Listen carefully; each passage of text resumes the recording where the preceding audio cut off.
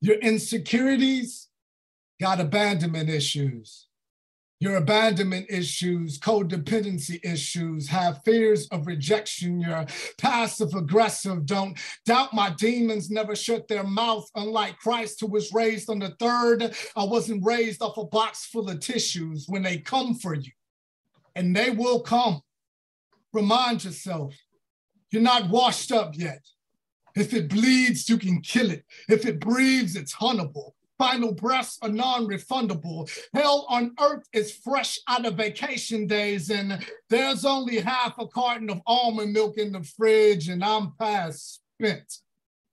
Passing off another childproof prescription cap off as a graduation cap off as a milestone off, slightly in left brain off, hitting for great sakes brain to keep up or keep down the liquor. Tomorrow's karma has already taken off with a half-naked hangover, getting dressed up in an insecurity to be worn at another one of my epic pity parties tonight. My cheeks are a garage where I park my problems, knowing that I can't stop misspelling I love myself. My tongue rides around dictionaries with no collision insurance. If we were meant to be God's little proteges, then heaven must be a place where broken toys go to play. If God doesn't speak American, we're all fucked.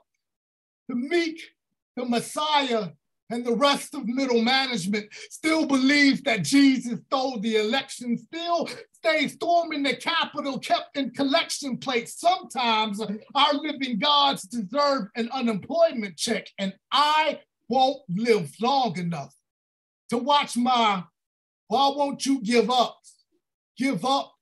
to going down without a goddamn backroom bar brawl slugfest. Hey, too much pain. Just go ahead and tell this can't be life, that the moment death died, the moment we realized that the devil was alive yesterday. A year-long argument with myself ended up in a fist fight with the maybe. If I tell all of my I love you to go fuck themselves for long enough, maybe I always remind myself that I'm a child of God will stop living like the Bible's just a book club for losers. I've never been impressed with anyone's ability to quote scripture, y'all.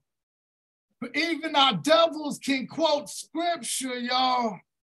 And I promise Satan can do it even better than you. Y'all, our souls are non-refundable. Shout outs to Maddie for the help.